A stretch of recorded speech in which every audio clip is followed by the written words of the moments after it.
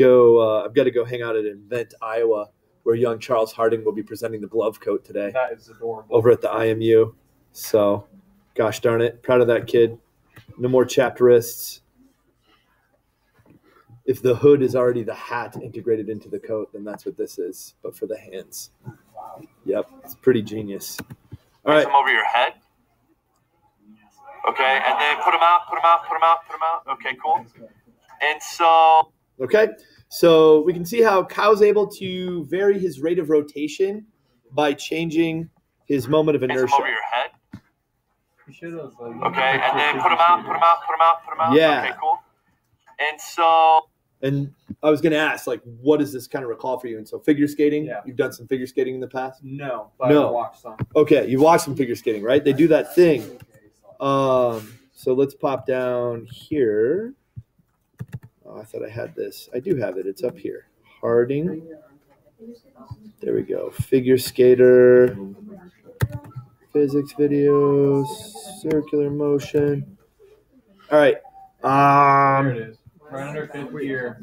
Figure skater. Is it before or after After. the period? All right. So she's got some rotation, but then she brings in that big heavy skate in towards the center. Whoa! 308 RPMs there at her peak. She didn't do 308 RPMs, but that was her peak angular velocity. We'll watch that again. Pretty ridiculous. So she spins slowly with that big heavy skate out to the side, and then she brings it in towards the axis. In the higher res version, you can actually see spit flying out of her mouth. It's pretty gross. But what we're dealing with here is,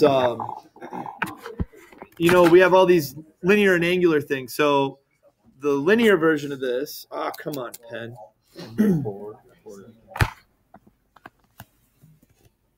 The linear version of this is P equals mv, momentum equals mass times velocity.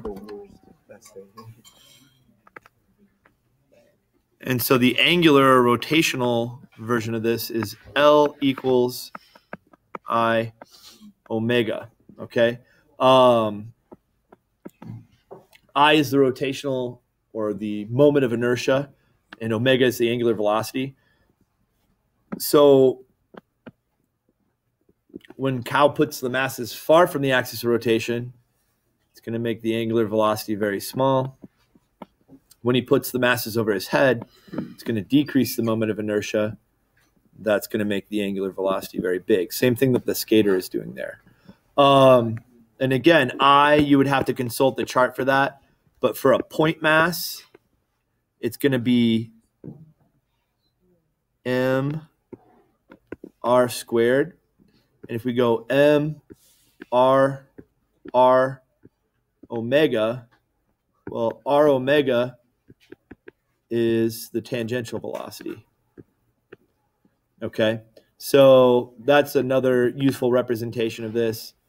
For a point mass, the angular momentum is MERV. Okay, it's the MERV, or MERVL. It's a bit of a MERVL. No? Marvel. Okay. Marvel. No, there's no way. It's MERVL. Okay.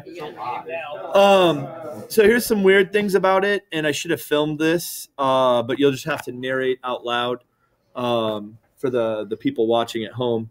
I could pause it and we can go film the video. Should we do it? Yeah. Let's do it. Okay, let me can I pause this? Is there a way to pause this? Yeah. Let's try pause. Pause. There you go. Yes. All right. So we added in a couple more videos here quick to get at a couple of ideas. This is a situation where his angular momentum right now is 0, so he's going to throw this ball. Bernardo's going to catch it.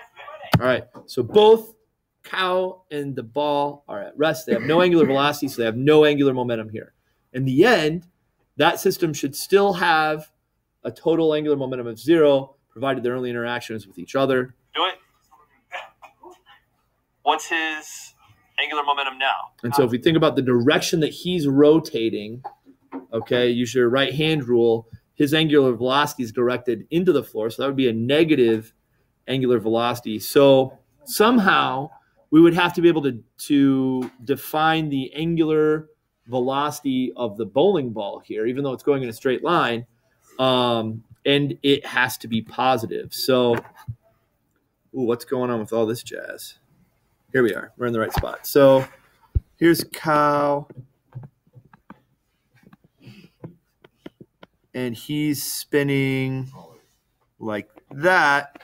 So if I do my right hand rule, I've got his angular velocity is directed down, okay? So that would also be the direction of his angular momentum. His angular momentum is negative.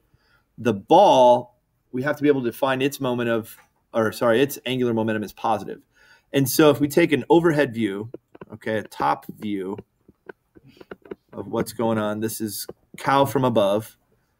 He's spinning, think about that. I don't know if you've noticed, he's got a little bit of a balding problem, but so he's rotating like that, right? That would be a negative direction rotation. That's how he's got that negative angular momentum. I just contracted some words there. The ball, he's throwing it from over here. Okay, here's his arms reaching out and throwing it. And the ball is moving like that, okay? How we define the sign of its angular velocity is we've got to extend a line out over here, okay? From the axis, this is the axis, to a line that's, what's the word here, Quinn? Normal to the line of flight for the ball, okay? So if you consider this dashed line, I should do it in a different color. The red dashed line. It's kind of the line of motion of the ball. And that blue dashed line is the radius, okay? So to get the angular momentum of that ball, the ball's going to act like a point particle. There's R, and I would take mvr here, and that would tell me the angular momentum for the ball, okay? And if you think about it, if you right-hand rule this, that's kind of like a particle that's going around as viewed from this direction counterclockwise, and if you curl your fingers to follow that, your thumb would point up. So that's how the ball ends up with an angular momentum that has the opposite sign of cow's angular momentum, okay? And we have kind of a similar thing going on in the second video, or fourth video, as it were. Where's the one? Come on, load. Darn you.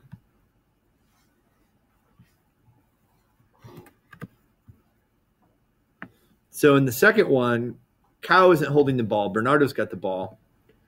And let's see if this is going to work here. Why didn't you pop out? Pop out. So cow's got an initial angular. So without swearing, cow's got an angular momentum of. Quiet, Mr. Harding. So cow's got an angular velocity and angular momentum right now of 0. Bernardo's going to throw this ball at him.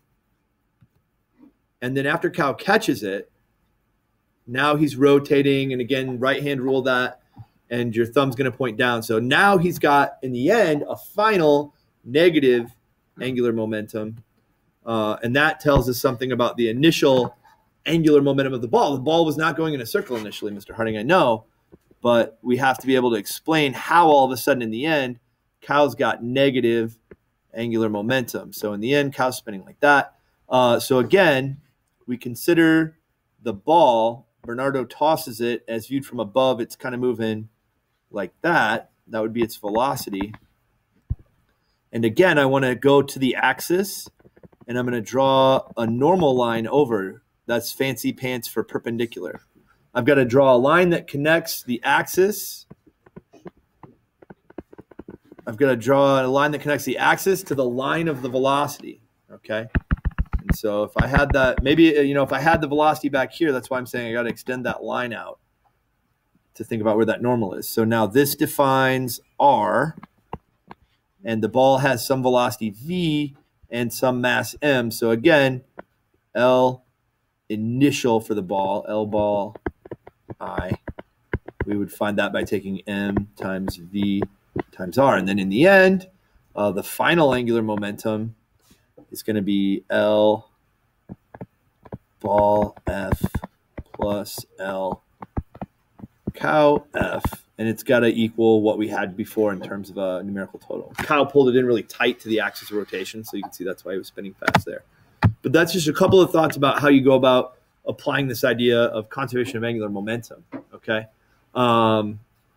Again, the figure skater is a good illustration of that, okay? There's probably some other, any kind of rotational realm is going to have some kind of version of this going on with it. By varying the moment of inertia, you can control the angular velocity, okay? So I'm going to shut up with that after I refer you back up to the top here, because again, this is kind of the main general form of the equation, and you've got to look up your moment of inertia or moment of inertias from the chart so you know what to put in for I. Omega is the angular velocity in radians per second. All right, now I'm done talking.